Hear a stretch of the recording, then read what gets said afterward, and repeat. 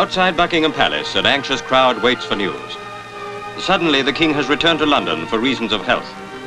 Doctors hurry to and fro, and the world waits anxiously, and anxiety mounts as a messenger speeds from the palace. It is as a family that the king and queen have grown to mean so much to us. They have taken us into their lives. They are a happy family. The young prince, just such a boy as the one next door. Now, in their hour of anxiety, we forget their royalty and remember that they are people, too.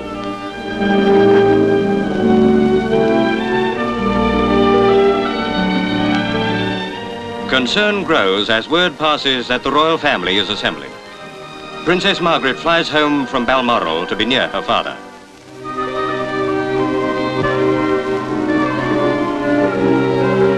And from France, the Duke of Windsor hurries to Marlborough House, where the Queen Mother lives, to seek news of his brother. Now, another son goes to the palace. And as the people still watch, Queen Mary leaves with her brother, the Earl of Athlone, and the world learns the grave news. In the skilled hands of one surgeon, Clement Price Thomas, lay the king's life.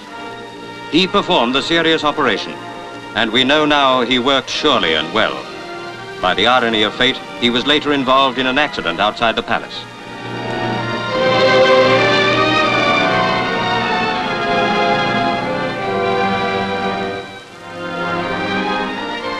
As the doctors worked, around the world great multitudes prayed. Whatever their creed, in great church and in small, in temple, or wherever they might be, they prayed that a good man might have the strength he so greatly needed.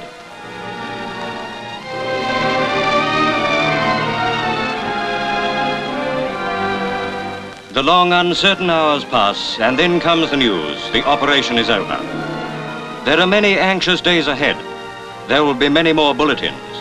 But each day there grows stronger the belief that the king's life has been spared to us, and that before long we shall see his kindly presence moving once again among his people.